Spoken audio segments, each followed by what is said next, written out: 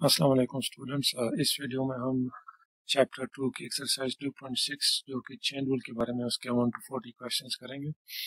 Chain rule कब use होता है? जब आपके पास फंक्शन जो है वो कंपोजिशन की फॉर्म में गिवन हो, ठीक है। इन एक फंक्शन के अंदर दूसरा फंक्शन गिवन हो। इस तरह साइन एक्स है तो ये एक फंक्शन है, लेकिन अगर आपके पास आ जाता है sine x to the power 3 या 2x टू द पावर 3, इसी तरह अगर आपके पास स्क्वायर रूट एक्स आ जाए तो ये एक फंक्शन है, लेकिन अगर आपके पास आ जाए square root x 2x square plus 1 square root x, तो देखिए ये फंक्शन एक स्क्वायर रूट का हो जाता है और एक ये उसके अंदर अलग से फंक्शन है। तो इस तरह के डेरिवेटिव्स को कैलकुलेट करने के लिए हम क्या करते हैं, चेन रूल यूज करते हैं।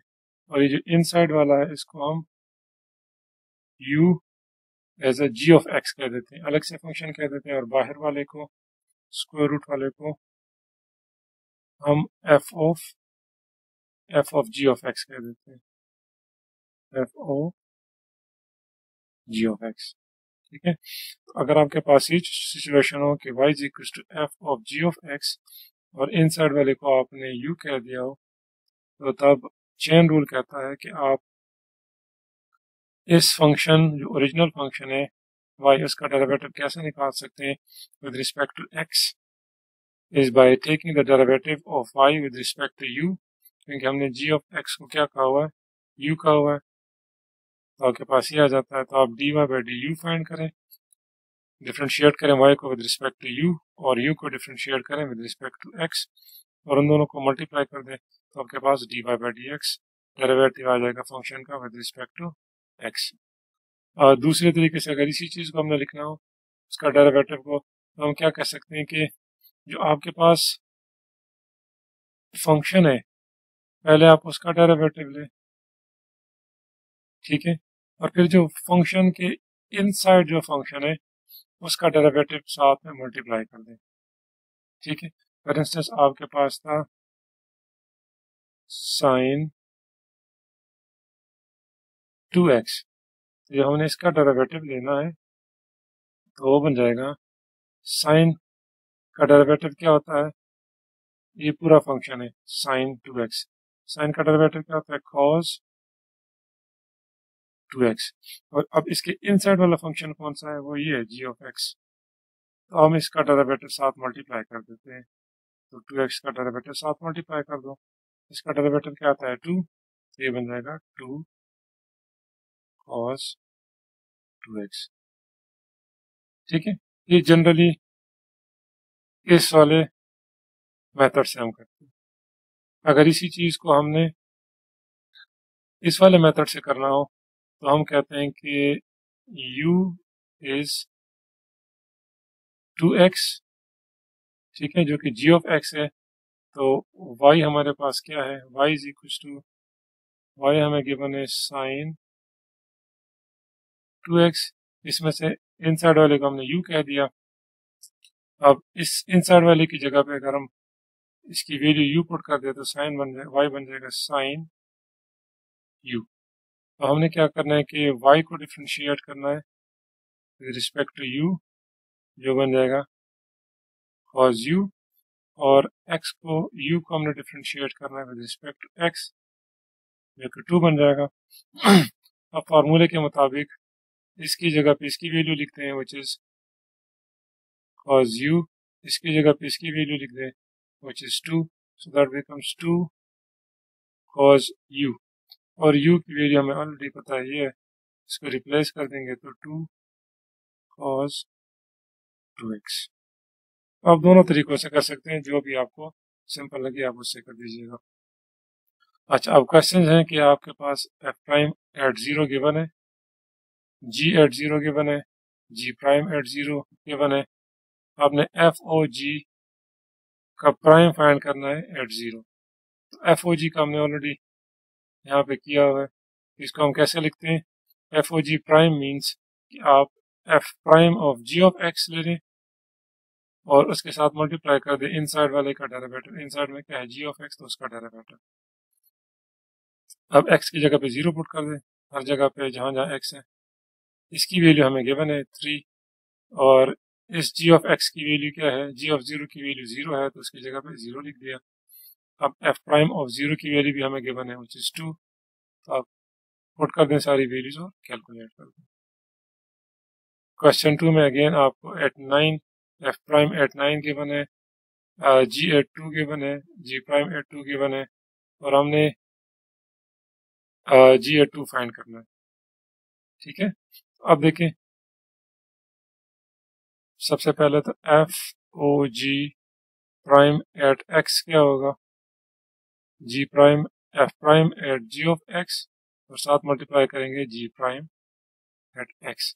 एक्स हमारे पास क्या है 2, जब एक्स को हमने 2 पुट कर दिया, सॉरी यहाँ से एक्स की जगह पे ये इसकी वैल्यू हमें गिवन है क्या है 9 है, इसकी वैल्यू हमें गिवन है -3 है। अब एफ प्राइम एट 9 जो है वो क्या है 5 है, अब वैल्यूज पुट कर देंगे, गेट द आंसर।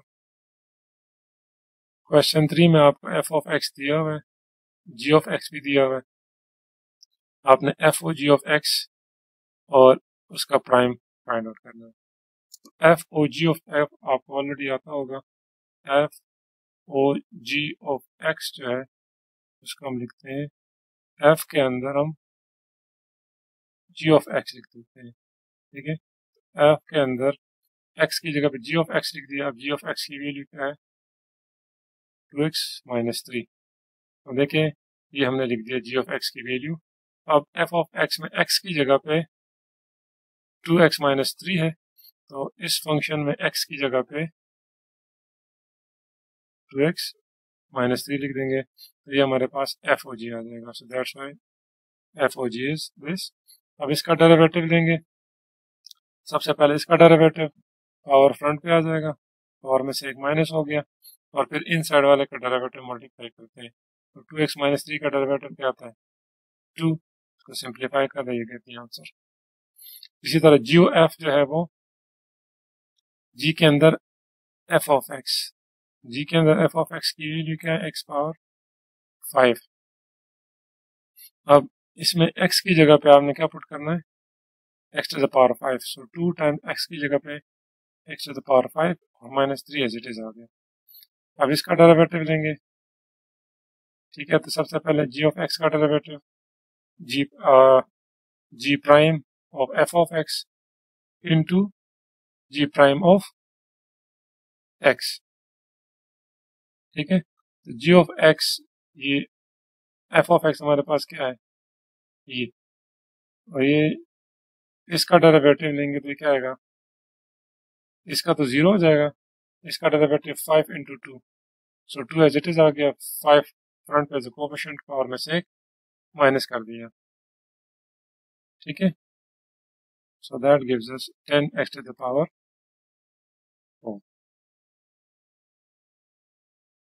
ठीक है,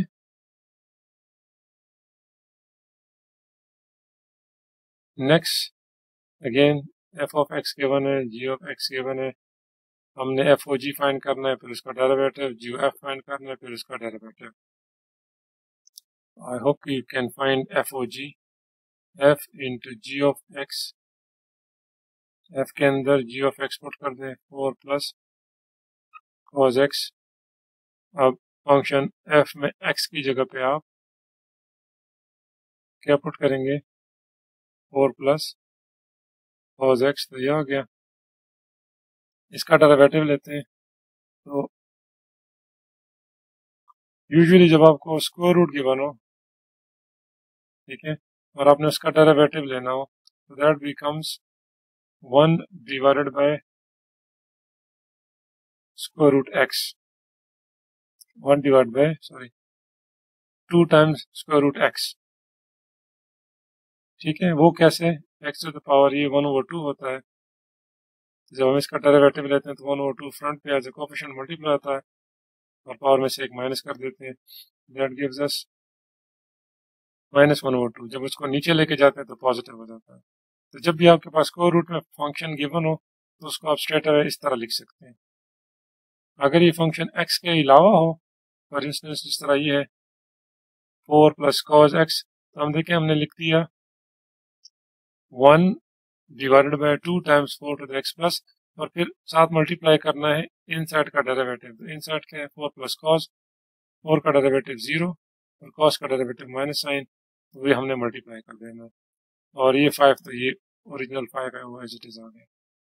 ठीक है, तो जब भी इस तरह की सिचुएशन हो आप स्ट्रेट उसको लिख दें 1/2 टाइम्स जो भी यहाँ पे हो, और साथ में मल्टीप्लाई कर दें यहाँ पे जो भी चीज़ है उसका डेरिवेटिव। तो ये सिंप्लीफाइड फॉर्म है, जब भी आपके पास स्क्वायर रूट में फंक्शन गिवन हो उसका डेरिवेटिव लेना। जी एफ में आप जी के अंदर एफ ऑफ एक्स पुट कर दें। जी के अंदर एफ ऑफ एक्स की वैल्यू आपको ऑलरेडी पता है, that is 5 square root x. अब जी के अंदर जहां जहां एक्स है वहां पे ये वैल्यू पुट कर दें। तो 4 अपनी जगह पे एज इट इज आ गया, और कॉज अपनी जगह पे एक्स की जगह पे हमने रिप्लेस कर दिया ये वैल्यू। अब इसका डेरिवेटिव लेना, तो 4 का डेरिवेटिव तो 0 आ जाएगा, कॉस का डेरिवेटिव क्या आएगा माइनस साइन, ठीक है 5 स्क्वायर रूट एक्स, और फिर इन साइड वाले का डेरिवेटिव। तो अभी आपको पता है कि जब आपके पास इस सिचुएशन था 1/2 स्क्वायर रूट एक्स लिख दें, और ये 5 एज इट इज आ गया।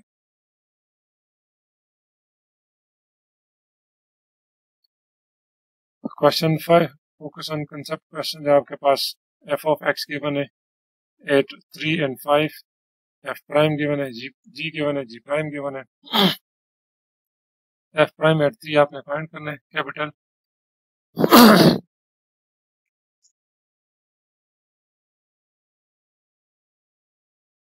एफ प्राइम एट 3 आपने फाइंड आउट करना है, और एफ ऑफ एक्स आपको गिवन है, इसी तरह जी प्राइम एट 3 फाइंड करना है, और ये भी गिवन है as a combination composition of F and जी।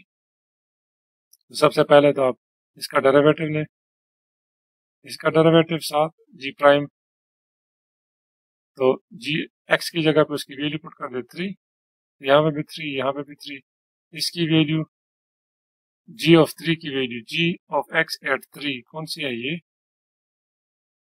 ठीक है, तो ये आ जाएगा आपके पास एफ प्राइम एट 5, और जी प्राइम एट 3 7 है, तो 7 आ गया। अब F prime eight 5, F prime eight 5 ये है, वो आ गया -1 इंटू 5, 7 इज -7। जी प्राइम का formula ji of F of x है, तो उसको हम लिखते हैं जी prime of F of x into F prime of x.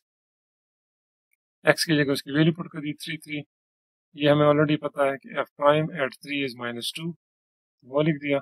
और जी प्राइम इसकी जगह पे इसकी value F eight 3, F eight 3 क्या है 5 है, ये जी प्राइम एट 5 हो जाएगा।